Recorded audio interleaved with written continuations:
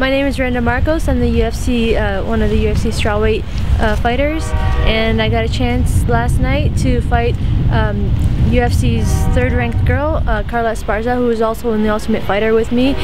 She won the Ultimate Fighter, and it's been a couple years, and finally got my chance to fight her, and I did very well last night. Came out with a victory. It was the most amazing feeling ever. I've been wanting this fight for a really long time, since 2014, since the Ultimate Fighter, and I finally got that victory.